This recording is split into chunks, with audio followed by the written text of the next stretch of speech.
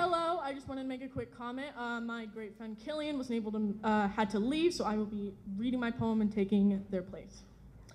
Hi, my name is Mila. I'm a freshman, and I'm from Bellevue East High School. Hip, hip. Hooray!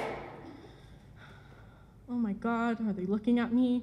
I think they are looking at me. What should I do? Do I smile, laugh it off, look away? Oh God, what if they're laughing at me? Why do I do this to myself? How do I stop putting myself in these situations? I feel like their eyes are burning in the back of my head, death staring me down, thinking about how much of a loser I am.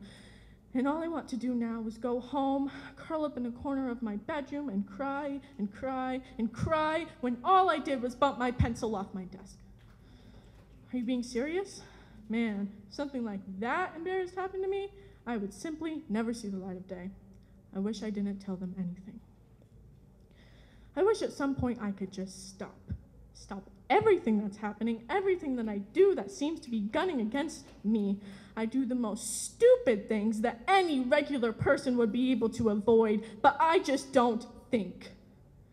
Maybe that's why I'm so self-conscious about how I look or how I act. Maybe that's why I believe everyone hates me, because I don't think. I don't think about saying something humiliating about myself. I don't think about my actions, and I don't think about my reactions.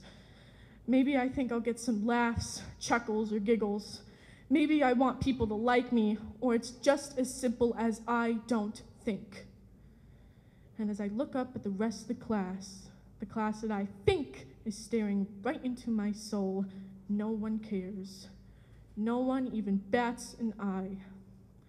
So I need to think before I knock my pencil off my desk. Thank you.